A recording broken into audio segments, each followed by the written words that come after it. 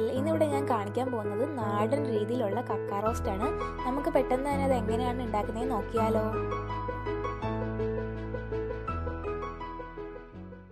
കക്ക റോസ്റ്റിന് വേണ്ടിയിട്ട് ഞാൻ എല്ലാ കാര്യങ്ങളും സെറ്റ് ചെയ്ത് വെച്ചിട്ടുണ്ട്. ഇനി നമുക്ക് ഉണ്ടാക്കാനായിട്ട് തുടങ്ങാം. 4 ടേബിൾ സ്പൂണോളം വെളിച്ചെണ്ണ ഒഴിച്ചു കൊടുത്തിട്ടുണ്ട്. ഇനി നമുക്കിത് നന്നായിട്ടൊന്ന് ചൂടായതിന് ശേഷം ചെറിയുള്ളി വഴറ്റിയെടുക്കണം. ചെറിയുള്ളിയാണ് നമ്മൾ ഇതിലേക്ക് ചേർക്കുന്നത്. സവാള ചേർത്ത് കഴിഞ്ഞാൽ അത്ര പെർഫെക്റ്റ് ആയിട്ടുള്ള ടേസ്റ്റ് കിട്ടത്തില്ല. അതുകൊണ്ട് ചെറിയുള്ളി തന്നെ നമുക്ക് ചേർക്കാം. ഇപ്പം ചെറിയുള്ളി വൃത്തിയാക്കി എടുക്കാനായിട്ട് മടിയുള്ളവർക്ക് നമുക്ക് സവാള വേണമെങ്കിൽ യൂസ് ചെയ്യാം. പക്ഷേ ചെറിയുള്ളിയുടെ അത്രയും ടേസ്റ്റ് വരത്തില്ലെന്ന് മാത്രം. ഇനി നമുക്ക് ഇത് ചൂടാവട്ടെ ഒന്ന്. ഇനി നമുക്കിതിലേക്ക് ചെറിയുള്ളി ഇട്ട് കൊടുക്കാം. ഞാൻ 200 ഗ്രാം ചെറിയുള്ളി ഒരു 2-3 ആയിട്ട് നമുക്ക് കട്ട് ചെയ്തിട്ടിട്ട് കൊടുക്കാം. ഇതിനോടൊപ്പം ഒരു 4-5 പച്ചമുളക് അരിഞ്ഞതും കൂടെ ചേർക്കാം. ഇനി നല്ലതുപോലെ ഒന്ന് വഴറ്റണം. ഇതിനോടൊപ്പം തേങ്ങാക്കൊത്ത് കൂടെ ചേർക്കാം. കുറച്ച് വലിയ പീസായിട്ട് അരിഞ്ഞ തേങ്ങാക്കൊത്താണ് ഞാൻ ചേർത്തിട്ടുള്ളത്. എത്ര അളവൊന്നുമില്ല, നമുക്ക് ഇഷ്ടമുള്ളത് ചേർക്കാം. ഇനി ഇതും കൂടെ കിടന്നിട്ട് ഇത് മൂന്നും കൂടെ നല്ലതുപോലെ ഒന്ന് വലുതായിട്ട് അങ്ങ് ബ്രൗൺ ഷെയ്ഡ് ആവണ്ട, എങ്കിലും നന്നായിട്ടൊന്ന് വഴന്ന് വരണം. അതുവരെ നമുക്കിത് വഴറ്റിയെടുക്കാം. കുറച്ച് ഉപ്പും കൂടെ ചേർത്ത് കൊടുക്കാം. ഉപ്പ് ചേർക്കുന്നത് പെട്ടെന്നൊന്ന് വഴന്ന് വരാൻ വേണ്ടിയിട്ടാണ്.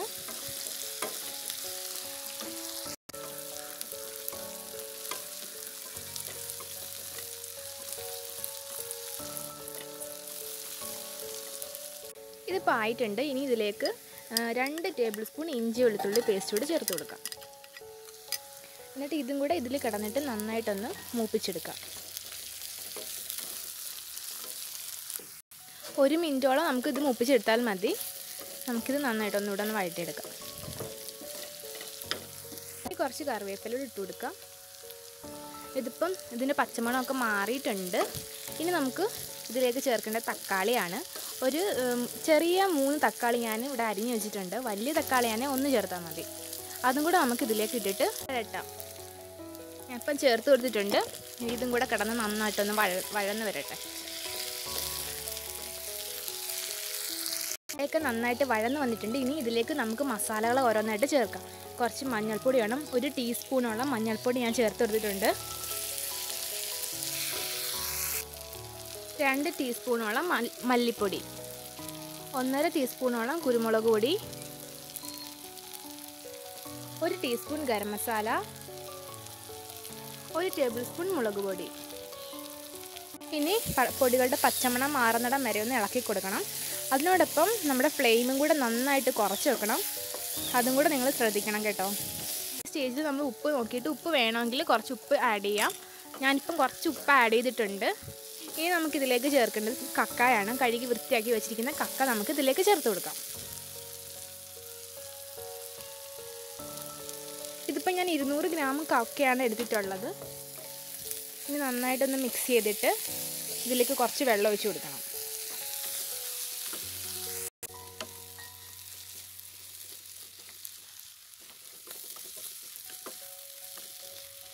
ഇനി ഇതിലേക്ക് കുറച്ച് ചൂടുവെള്ളം ഒഴിക്കണം.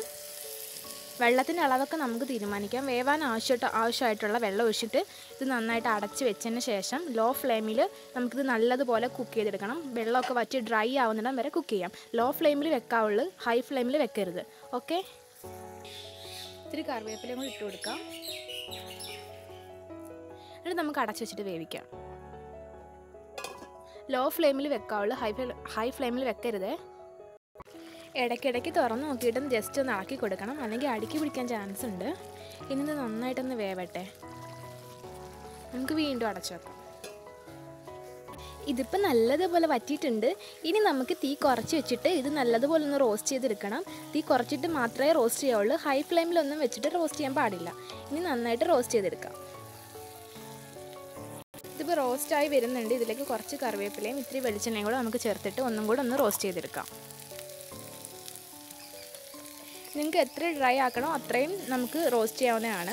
എനിക്ക് ഒരുപാട് അങ്ങ് ഡ്രൈ ആവണ്ട, എങ്കിലും ചെറുതായിട്ടൊന്ന് ഡ്രൈ ആവണം. ആ ഒരു പരുവാകുമ്പോൾ ഞാനിത് വാങ്ങും. ഇനി ഒരു 5 മിനിറ്റ് കൂടെ നമുക്ക് റോസ്റ്റ് ചെയ്യാം. ഇതിപ്പോൾ റോസ്റ്റായി വന്നിട്ടുണ്ട്. ഇത്രയും മതി. ഞാനിപ്പം തീ ഓഫ് ചെയ്യാൻ പോവാണ്. നമ്മുടെ കക്ക റോസ്റ്റ് തയ്യാറായി കഴിഞ്ഞു.